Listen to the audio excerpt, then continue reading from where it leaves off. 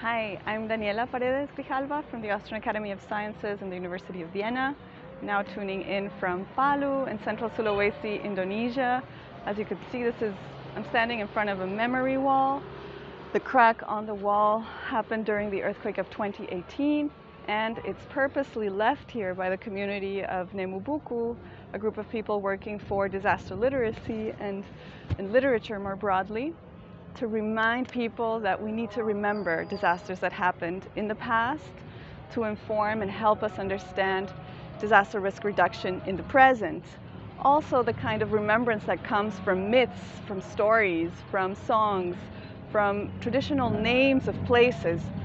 In many of these cultural expressions, we have encoded science and knowledge about disaster risk reduction that, if we take seriously, can help us work for disaster risk reduction today and acknowledge the diverse peoples that populate our territories. Also from these latitudes, we worked on the translation of the online Twitter campaign, No Natural Disasters. So that's available now in Bahasa Indonesia if you want to use it and help us campaign. No natural disasters. Thank you.